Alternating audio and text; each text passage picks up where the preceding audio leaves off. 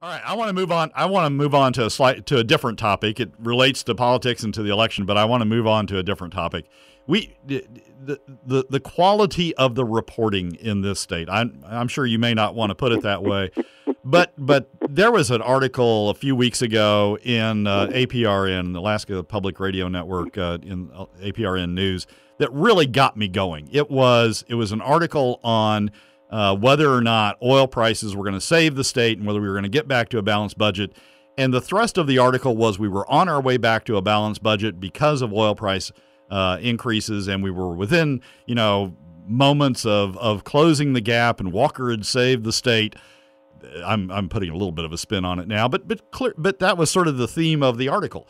It didn't mention at all the impact and the role that cutting the PFD plays. We have not balanced the budget. Even with oil price increases, we have not balanced the budget if the legislature and a governor pays attention to the PFD statute. The only reason we've gotten close, or we're closer, we're not there yet, but the only reason we're closer is because they've taken about $700 million out of the PFD that otherwise was due Alaskans, otherwise due the Alaska economy through the actions of its citizens, and given it to government and let government spend it.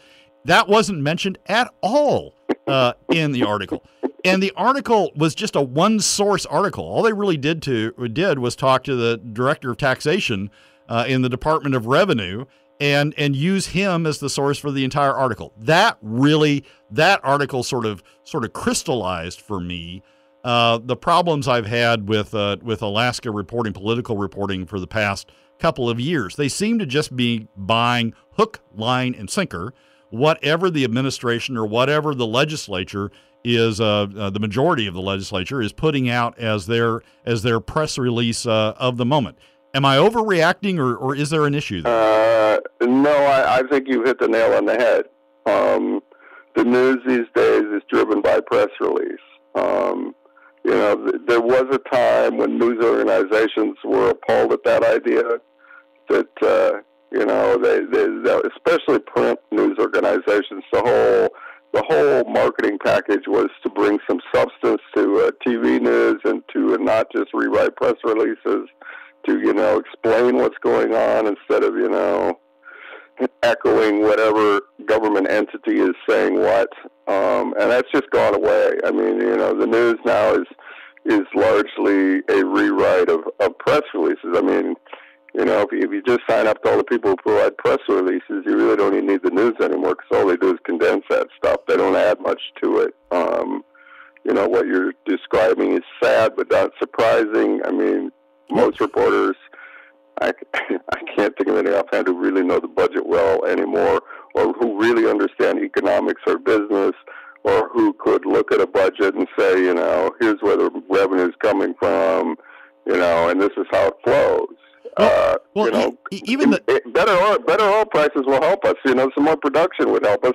And, if oil prices would creep up, we might get there. But you're right. I mean, we're subsidizing the budget with permit fund money.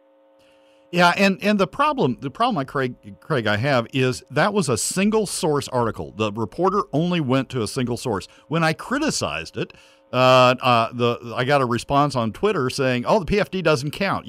Using money from the permanent fund earnings is entirely separate from the PFD." No, it's not.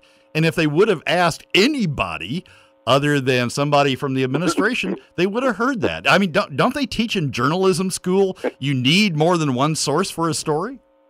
Well, I'm kind of stuck at the how permanent fund money doesn't count part. I mean, is that like some kind of magic money?